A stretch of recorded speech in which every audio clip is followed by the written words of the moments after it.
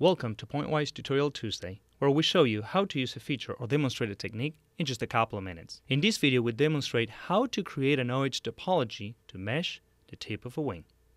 Let's go ahead and switch to Pointwise. I wanted to start by showing you a non-OH topology commonly used to mesh wingtips. The main drawback of this topology is the high skewed cell on the leading edge region. Let's go ahead and create an OH topology that will mitigate this problem.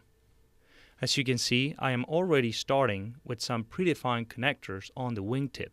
These started with an upper connector and a lower connector that were then split close to the leading edge and close to the trailing edge. I'm going to go ahead and show you how you can sketch up the new OH topology. Let's zoom in close to the trailing edge. It all starts by simply creating one straight connector joining these two grid points. Select that connector and split it into 3 equal parts. Now let's dimension each connector appropriately.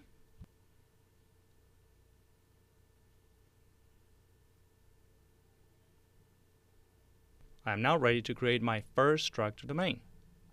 Select all the connectors and simply create the domain.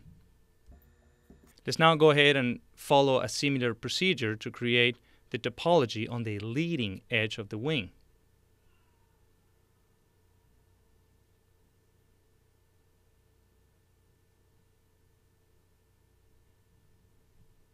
At this point, I can actually start selecting the connectors that will bound the central domain.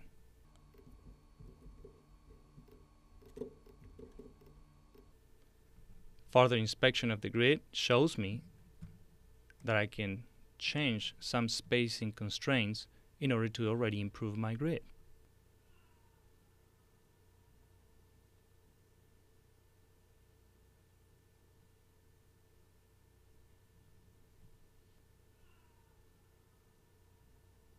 At this point, I'm ready to select all my domains and run the elliptic solver.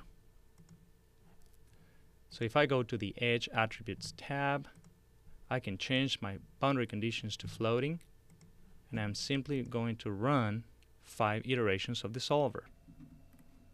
And this is the final result of the grid. If you like this video, be sure to click the thumbs up button and subscribe to our channel for more videos like this. If you have any questions or suggestions for future videos, drop us a line down below or connect with us on Twitter, which is linked in the description. Thank you all and have a pleasant Tuesday.